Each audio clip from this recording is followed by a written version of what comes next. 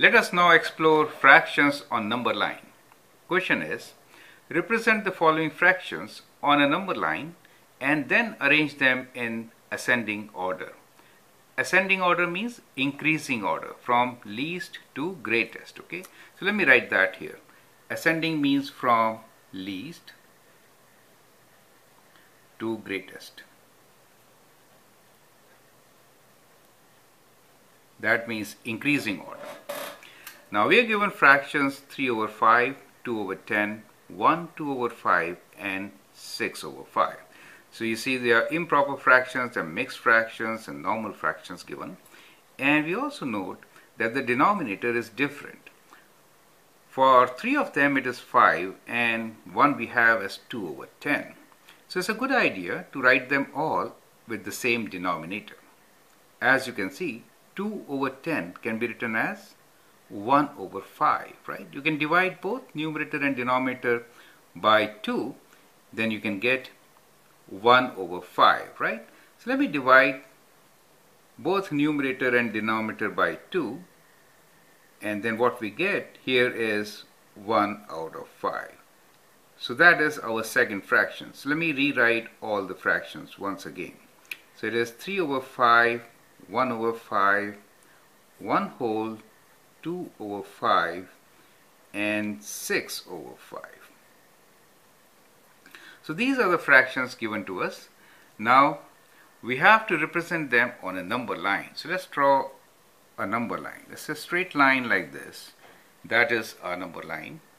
How to represent 1/5 on it? So that is the first question. If you can represent 1/5, you can probably represent all of them, right? Since they are all multiples of 1/5. So let's start with 0. If this is 0, let us assume that this is 1/5. Okay, so what we are checking is that we have one unit and we are calling that unit as 1 out of 5. And we'll start from here. So 1 out of 5, then that becomes 2 out of 5, 3 out of 5, 4 out of 5, and then 5 out of 5. 5 out of 5 will draw a bigger line. And we are saying that this is 1. Why it is 1? Since it is 5 out of 5. 5 out of 5 means the whole thing, right? So that becomes 1. And then let's move forward. What will come next after 5?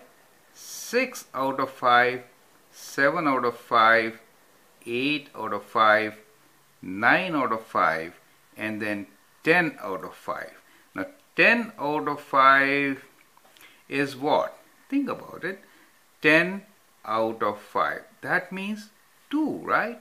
So that is 2. So we'll draw a bigger line here also and say, well, this is actually 2 for us.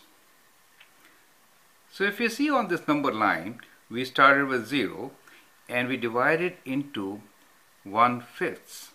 This is the first 1/5, that is the second, third, fourth, fifth 1/5, that means 1 whole. I hope you appreciate how we have divided this line and got all the divisions in fifths, right? So these are all fifths. Now I think it is very easy to write down where which number should be placed. 3 out of 5. Let's count. 1, 2, 3. So that is 3 out of 5. Do you see that? So this number is 3 out of 5. So we'll write 3 out of 5 here. So we are done with the first number, which is 3 out of 5. Now second is 1/5. Well, we already have it. So let me just color it, mark it with red colors. This is what we have as 1 out of 5. Now, how about 1 whole and then 2/5? 1 whole and 2/5. That means 1 whole and then 2/5. First and second. Do you understand? Each division is 1/5. Second one is 2/5. So that is 1 whole and 2/5. So that is our next number, right? So that is also done for us. Now 6 over 5. 6 over 5. That means 1 out of 5, 2 out of 5, 3 out of 5, 4 out of 5, 5 out of 5, and 6 out of 5. That becomes 6 out of 5 for us. I hope you get it, right? So that is how we can place all fractions on a number line. And now it is easy for us to arrange them from least to greatest or ascending order, right? So we have to write the lowest one first. So lowest one is 1 out of 5, the one on the leftmost, right?